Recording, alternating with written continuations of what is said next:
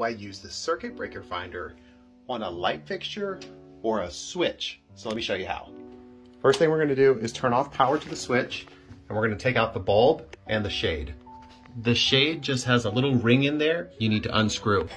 Just got my hand inside now and I'm rotating it out. Now what I have is just a regular little adapter for a socket. And you'll notice here, this is 3 prongs and that's 2 prongs. That's fine. What we're gonna do, just got myself a little power strip here. You could use pretty much anything that goes from 2 to 3. Plug this guy back in.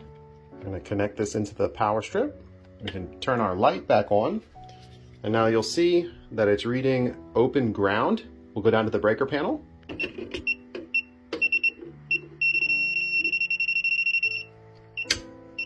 Now we are off and we're ready to change out this light fixture, which someone's paying me 75 bucks to put this in. Hit the follow button if you want to see what